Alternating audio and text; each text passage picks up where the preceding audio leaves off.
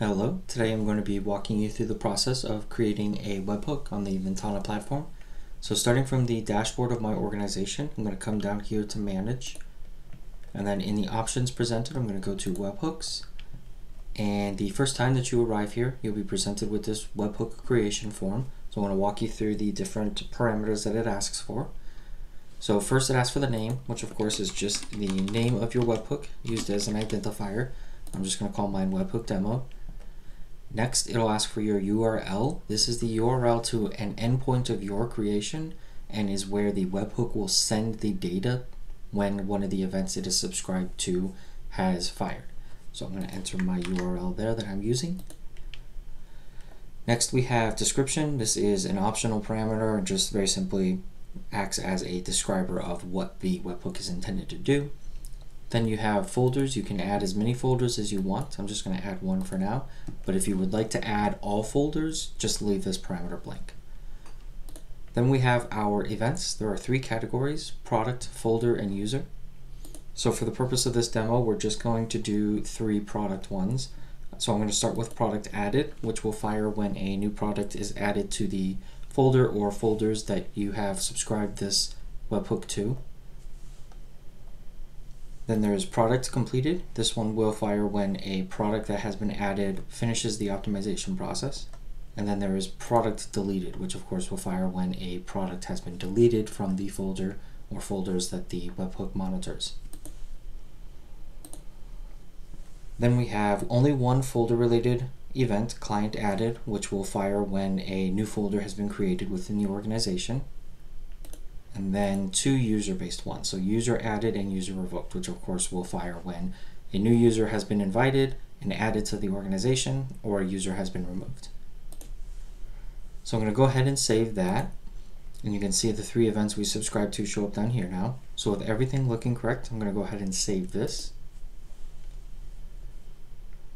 Now you can see the webhook that we just created here with the name that we added. The status here, this is currently enabled, meaning that it is monitoring that folder I added for the three events that we subscribed to.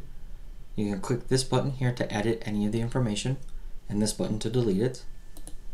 And if you press the caret there, you can see all the information for the webhook, including the secret. This is used by you in your endpoint to validate the signature that comes along with the payload.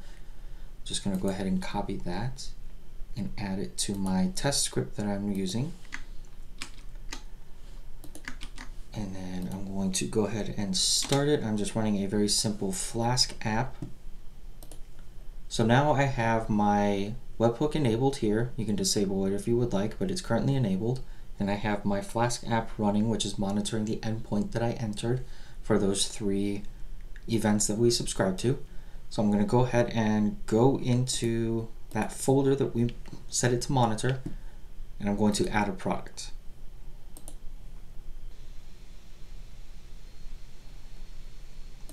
Okay, so I'm going to add a product. I'm going to add this VNTANA Joggers product here.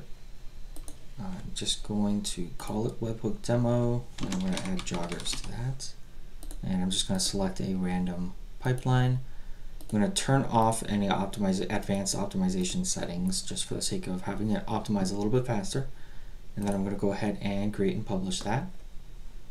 All right, that's been created, and as you can see over here in the terminal, we have a webhook event that fired product.added, the organization UUID, client UUID, and then the name of the product that I just added.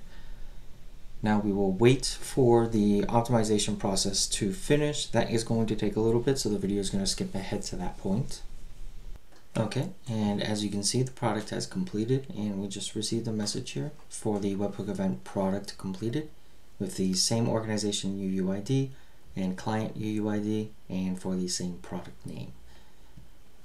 So the final event that we subscribed to was the product deleted, so I'm going to go ahead and delete the product we just created and optimized. And there you go. As you can see, we got another event in the terminal there, product deleted, with the same information. That about does it for the demo on creating webhooks. For more information, as I said, you can go to the resources page, vntana.com/resources, where we have quite a few different guides on various aspects of our API and platform, including our new webhooks feature.